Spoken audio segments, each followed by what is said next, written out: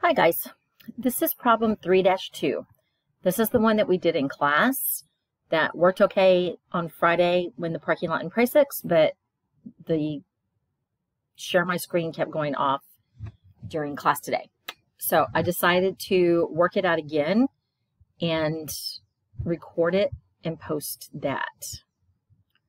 Okay, so what I did is I typed in the originating entries. These are the ones that have the dates for problem 3-2.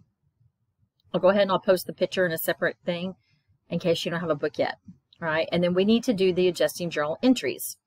I'm starting with the numbers that they gave us. So we're starting with the numbers they gave us down at the bottom first.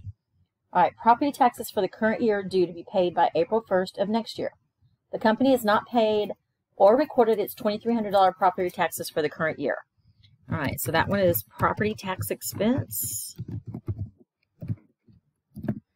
and property tax payable.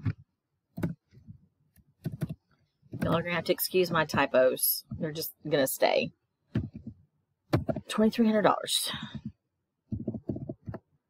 But let me do that. I will do this because that drives me crazy.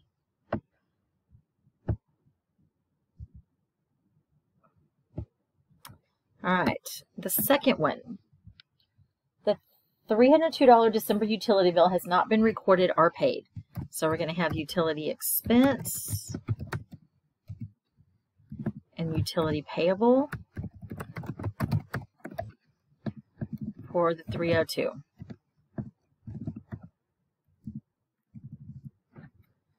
right, the third one. Salaries accrued but not paid total $927. So we need to accrue salary expense and record salary payable for the $927.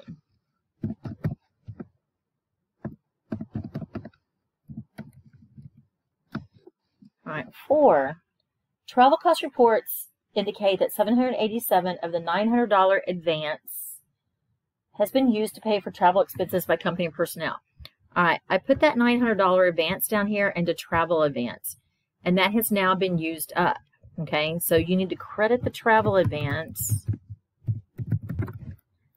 and debit travel expense or something along those lines for the $787 that's been used up.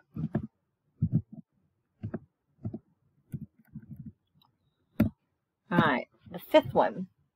The office supplies account had a balance of $129 on January 1st. A physical count on December 31st showed 174 office supplies on hand. Okay, so we need to do a little bit of calculating for that one. And I'm going to do it down here below. All right, we had a beginning balance, they told us, of $129. I bought $480 worth up here. Okay, so what I started with, plus what I added, minus what's left, and that will tell me what I used. Okay, so I need to take it out of office supplies and move it over to supplies expense.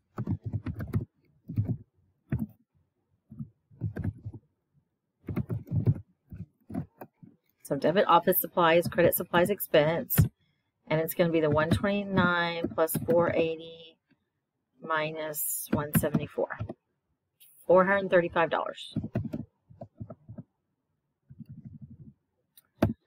All right, the sixth entry. On January 1st, the buildings account and the store equipment account had balances of $100,000 and $65,000 respectively. The buildings are expected to have a 20-year useful life and an $8,000 residual value. Store equipment is expected to have a 10-year life and a $2,000 residual value. They are being depreciated using the straight line method. And these were bought on January 1st, so they've had them all year. So we don't have to worry about prorating. So we're going to have depreciation expense, accumulated depreciation, and we have to calculate it. For the building, it's going to be $100,000 minus 8,000 divided by 20.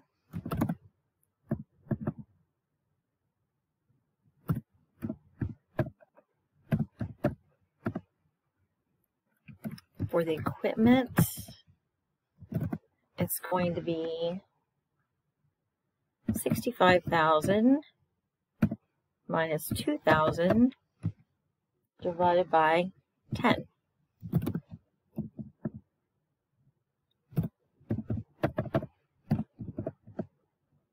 All right, so add those two up, and I'm just going to do one entry for the total.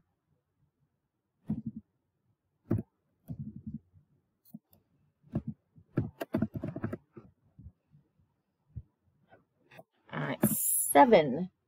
Income tax rate is 30% on current income, and it's payable in the first quarter of next year. Pre-tax income of the company before adjustments is $27,749. All right, so this is income tax expense and income tax payable. And it is going to be $27,749 times 0.3.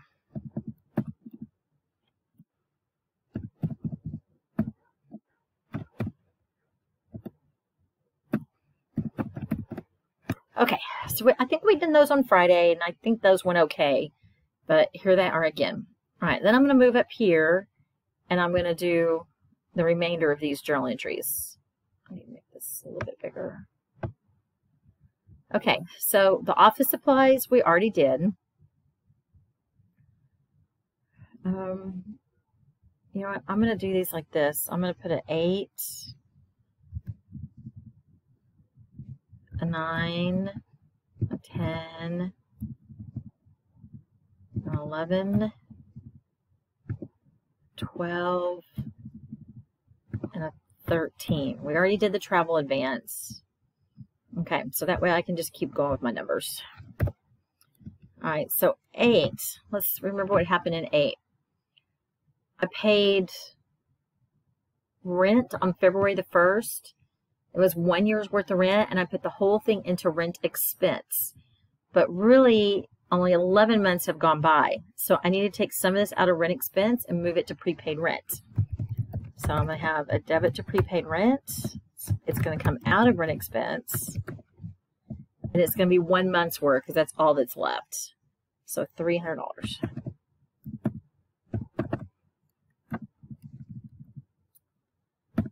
All right, 9.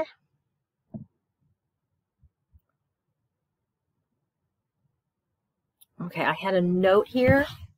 What happened on March 1st? I just borrowed some money. Okay, I borrowed $10,000. I didn't write this stuff in here. I borrowed $10,000. It was a 1-year note, and the interest rate was 12%. Okay. So they put the entire amount into interest. However, this came out on March 1st, so the whole year has not gone by yet. So this is actually, I probably calculated it out earlier. This is actually a year's worth, okay? So it should be $100 a month, and we've got 2 months left to go. So what I need to do is take this out of interest expense and put it into prepaid interest. All right, and it should be 2 months worth of interest.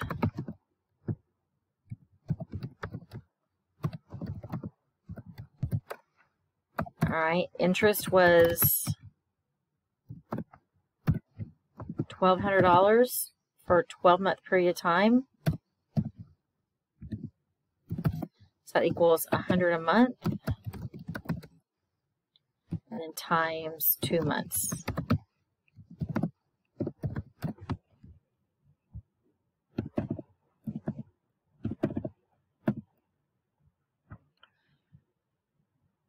Okay. 10. 10, I bought the office equipment and I took out a note.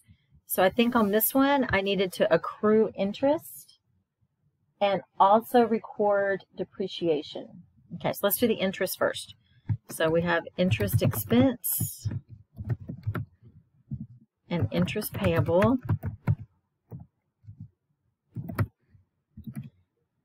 And for this one, it's going to be the $12,000 note times the 12% interest times, when did I do this? March 1st? No, May 1st. So May, June, July, August, September, October, November, December. So 8 months. So times 8 out of 12 months.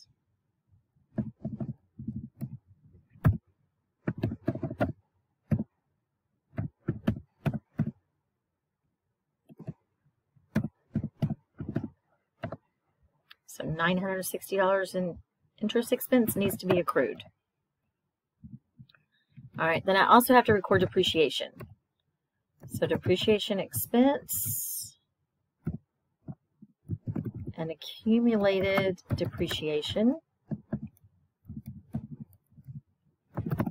All right, it's going to be the cost of 15 minus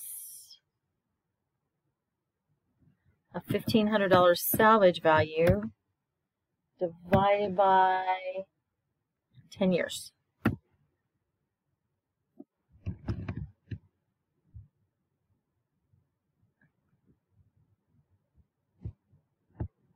So we should have equal 15,000 minus 1,500 divided by 10.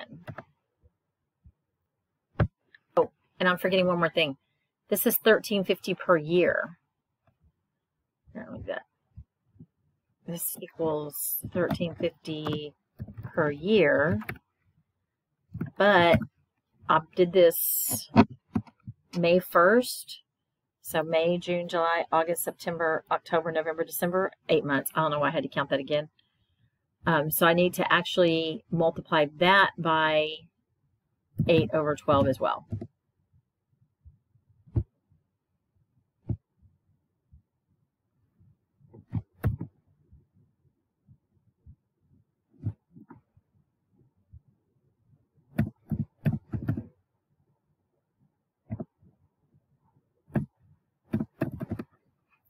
I hope that's right, but hopefully you get the gist.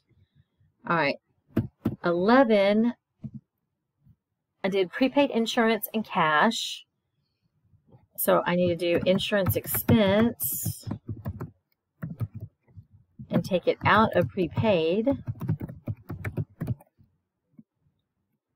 And it has been, we did that May 31st. So June, July, August, September, October, November, December. So 7 months have gone by. At $20 a month. I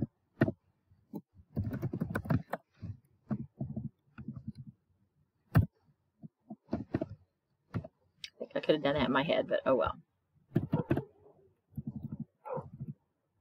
All right, the 12th one. I sold some land and they gave me a note receivable in return. All right, so I need to accrue some interest on it, 10% interest. So I'm going to have interest receivable and interest revenue. And it's going to be the $7,000 times the 10% interest times August, September, October, November, December. 5 out of 12 months.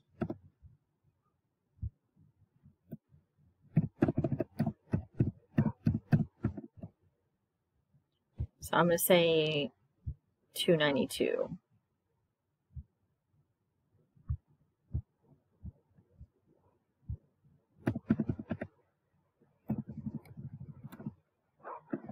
All right, 13. On the 13th, we were paid some rent revenue in advance. All right, this was 8 months worth in advance. Okay, so since this is 8 months worth, I can't recognize all of it as rent revenue. So I've got to take it out of rent revenue and move it over to unearned rent revenue.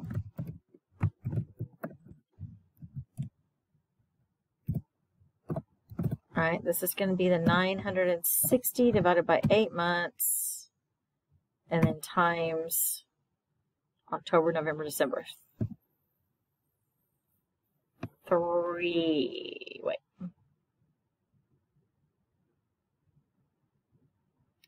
Well, 3 months have been earned, so there's 5 months left.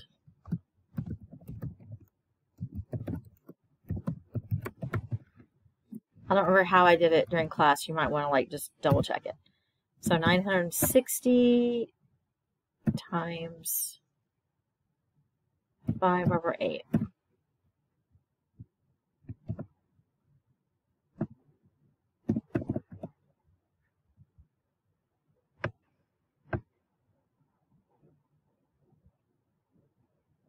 And then we already did the last one.